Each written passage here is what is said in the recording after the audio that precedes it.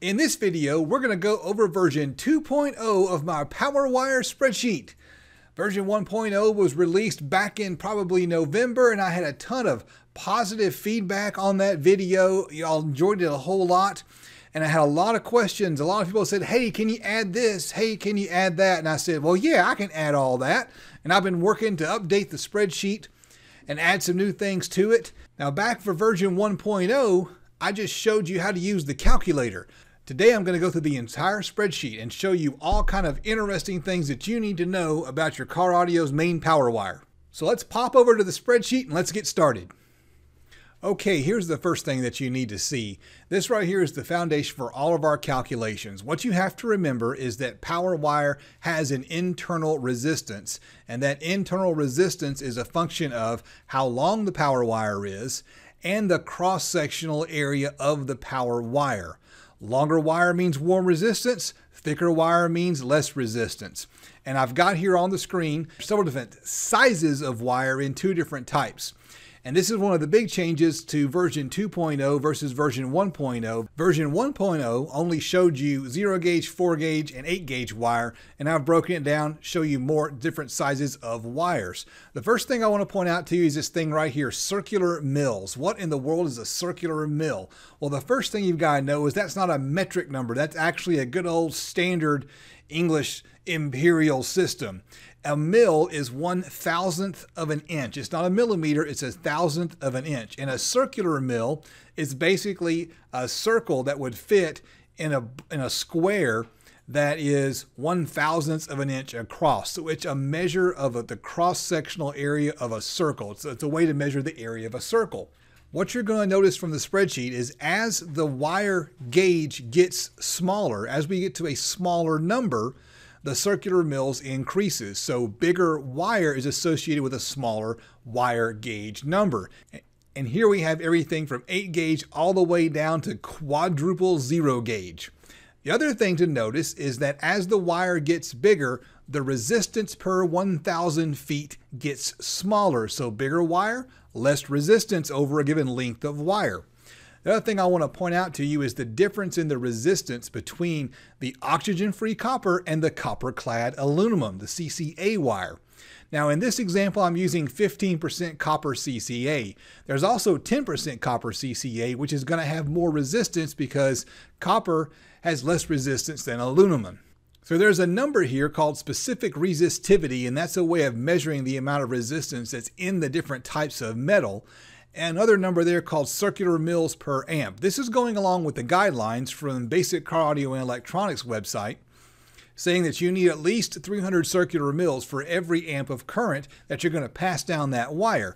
I wasn't able to find a number to go with the CCA. That 300 circular mills was for oxygen-free copper. And so I just said, well, you know what? The specific resistivity is higher. It's 55% more in the CCA wire. So I just increased that number by 55% to get an approximation of the cross-section of that CCA wire per amp, the circular mills per amp. Everything else, you see the references up on the screen. When you get your hands on the spreadsheet, you can just click on those websites, go right to them, and you can see where I got the information. One thing that I always like to point out, people sometimes will ask about a thing called the skin effect. Well, the skin effect only happens with AC current. We're dealing with DC current. That main power wire running back to your amplifiers is going to be running DC current. Speaking about current, let's learn a little bit about how current draw works. So we're going to pop over to the current draw tab. So what I've got here is a little table that compares power versus voltage. And the inner part of that table there tells us the amperage draw. So if we have, for example, 200 watts of power and 12 volts, we're going to draw 26 amps for an amplifier efficiency that's 65%. So you can go in on your own when you get yourself a copy of this spreadsheet and you can change that amplifier efficiency to match your amplifier to get a better idea of how it's going to work in your actual vehicle. And the thing to notice is as the power draw goes up, the current draw goes up. So if you're doing 3,000 watts at 12 volts, that's going to take 385 amps of current. The other thing to notice is that as you go over to the right for a given amount of power, as your voltage goes up, you're going to draw fewer amps of current. Take a look at the 200 watt example. If you have a 12 volt power supply, it's going to take 26 amps in order to produce 200 watts of power. If you've got a 14.4 volt power supply, you need 21 amps to produce 200 watts of power. And this is something that's really important. And if you start talking to people who compete in car audio SPL competitions, they like to run 14.4 volt batteries, and they like to run alternators that have the alternator regulator cranked up so that the regulator will put out 16 volts so they can top off those 14.4 volt batteries. And they do that because you can just simply push more current down your power wire when you have a higher voltage. And what's important for the average person in their daily driver is to understand that you need to have a strong enough electrical system to support the power you want to run. Typically what we see in a car is that when the car is on and the alternator is providing power, you're going to get over 14 volts, typically around 14.4. But if the car is off and you're just pulling power from the battery, you're going to be running at around 12 volts. A good happy medium is 13.8 because the alternator is not always making full power whenever the car is running. And this just highlights the importance of having a strong electrical system if you're going to have a powerful aftermarket stereo in your car. If you've got voltage drop, you're going to have power drop. And just to visualize it, I've included this graph, and we can really see that as the power starts to crank up, once you get up to a 3,000 watt system, there is a big difference in the amount of current that you have to draw to produce 3,000 watts at 12 volts versus 14.4 volts. So that's an important thing to consider. The amount of current you're going to draw is a function of the voltage that you're maintaining and the wattage you're trying to put out. And of course, the amplifier efficiency is very important as well. Let me show you what I mean. I'm going to go in and change the amplifier efficiency. Let's imagine you've got a really nice efficient amp. It's something like maybe an audio control that we know we've seen, Derek at Williston Audio Labs test, and you know for sure it's got great efficiency numbers. And you can see that you need less amperage to hit the same wattage whenever the amp gets more efficient. So a nice efficient Class D amplifier is sometimes a real good idea, especially if your electrical system is not up to task. So that's really the first thing. We really have to understand what kind of current draw we're going to have. And if we know what our current draw is going to be like, that means we have a better understanding of what kind of power wire we need to use. So understanding our current draw is always the first place that we start. And you've got a nice table right here. You can go in and change the amplifier efficiency and use this as a reference to get an idea about what's going on. Now I'm going to give you instructions in the description below so you can figure out how to get your hands on the spreadsheet, or you can just hit pause and you can just maybe take a screenshot of this and you can use this right here as your tool for figuring it out. Let's pop over to the next tab on the spreadsheet. Now on this spreadsheet tab, I'm demonstrating voltage drop and power loss so that you can get an idea about how much power you're going to lose if you're trying to jam too much current down a wire that's too small. So the basic setup here is anything in gray is something you can change to fit your own situation. So if you know you have a 20-foot power wire, and the way I always think about it, let's say I've got 18 feet going from the battery to my single amplifier, or 18 feet going to a distribution block, and then on to other amplifiers. I'm just looking at that one wire, and then I'm going to throw 2 more feet in there because I've got to run a ground wire from the amplifier or the distribution block into the ground. So that's where I'm coming with that 20-foot number. I'm counting the length of the ground wire, the main ground wire, while I'm doing it as well. And let's say hypothetically you're running a 4-gauge wire, and let's take a look at what happens whenever you're drawing 50 amps of current. So if you're drawing 50 amps of current, you're going to lose 1/4 volt across the length of that 20 feet of power and ground wire if you're using oxygen-free copper. And you're going to lose 0.39 volts if you're using CCA. And then if you have a 70% efficient amplifier, you're going to burn 18 watts of power if you're using oxygen-free copper. But if you use CCA, you're going to burn 28 watts of power in that scenario. So you can see that you can gain 10 watts of power just by using the higher quality wire. Now the other thing to remember is over here, the circular mils per amp. Our rule of thumb is for copper, we want 300 circular mils per amp, and for CCA, we want 465 circular mils per amp. So we can use this table right here to know if our 4-gauge wire is going to be big enough for the current that we want to draw. Okay, let's take a look at another example here. Let's imagine that we knew we wanted to draw 100 amps of current. If you do that with 20 feet of 4-gauge wire, you're going to be right at 0.5 volts of voltage drop. You're losing right at half a volt with oxygen-free copper. So you're right on the borderline. But if you use CCA, you're going to lose 0.77 volts. That's more than the half of a volt threshold we want to stay under. And take a look at what happens to your power.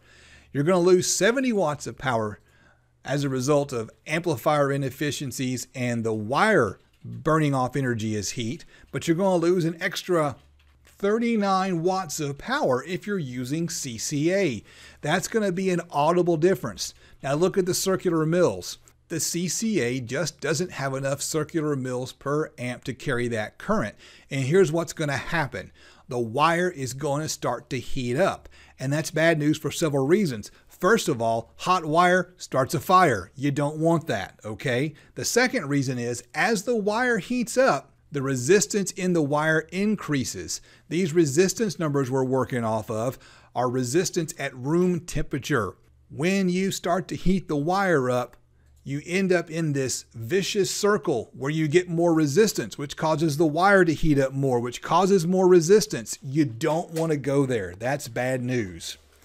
So that's one reason why people tend to recommend the OFC wire over the CCA wire. The OFC is a superior wire because the copper has less internal resistance than the aluminum. And you can now take this, play with it all you want on your own. I like this little chart that I made right here that shows the power loss in watts. Okay, this is how much power you're going to lose in watts with the two different types of wire. The important thing to remember is you are going to lose some power. Amplifiers are not 100% efficient. It's physically impossible for them to be 100% efficient. They're going to burn off some energy as heat. And as the wire heats up due to resistance, it's going to burn off energy as heat. Look at the huge gap between these two wires. If you're going to be drawing a lot of current, you're going to end up burning off a huge amount of power, and you don't want that. In this example right here, if you're drawing 300 amps of current through that wire, you're going to be burning, heck, almost 400 watts of power that could have gone to your amplifier and could have been making music. So that's why it's important to use the right kind of wire. Now let's use a more realistic example here. If we are going to be running 300 amps of current, we're not going to be using 4-gauge wire on a 20-foot run. We're probably going to be running a much shorter run, and we're probably going to be running a much thicker wire. And we see here that if you are drawing 300 amps, and what we see here is that if you have a short run of wire and you're pulling 300 amps through that short run of 0-gauge wire, it doesn't matter if you're using OFC or CCA. Both of them are below the 1/2 of a volt threshold. And if you look at the power loss, both of them lose some power. You're going to lose about 70 more watts with the copper clad aluminum. So it is inferior. You are going to get more power if you use the OFC. But look right over here at the circular mills, okay? You're over the threshold for the OFC, but not for the CCA. You don't have a thick enough wire to run that kind of power through the CCA. You don't have the cross section that you need. So that's not going to work. If you're running a high powered system, you got to skip that CCA wire and make sure you're getting OFC wire. Now me personally, I like an OFC wire that's been tinned. That way it's less corrosive and it will last longer in your car. That is definitely a better solution. And what you're going to see is a lot of car audio power wire is a little bit oversized. So an oversized 0-gauge wire that's copper that's been tinned is probably the best thing you're going to find. Now that brings you to the tab where I show you the power wire calculator. So all you've got to do is take your particular situation and plug it into this spreadsheet, and you'll be off and running. You'll be able to figure out what size power wire you need to use just by playing around with this calculator. So why don't we jump in here real quick and play around with the calculator some. So let's just say hypothetically that I've got a 1200 watt RMS amplifier. I've got 13.8 volts in my car, and my amplifier is 70% efficient. So that's what you might expect for a Class D amplifier. A good quality one's going to be nice and efficient like that. In that scenario, I'm going to draw 124.2 amps of current. That means if I use a fuse that's smaller than 124.2 amps, I've got a real good chance of blowing my fuse. So I wouldn't put a 100 amp fuse in this scenario. Now, as far as picking your fuse goes, you want to make sure that your fuse is sized in order to protect the wire. That's really important. So you want to make sure you've got a wire that can handle all 124 amps, and you want to get your fuse as close to 124 amps as possible. Honestly, 120 amp fuse will probably do the trick. You might have to go with 150. Now let's say that I have 19 feet of wire. So if the main power wire and the main ground wire together are 19 feet, that's what this is.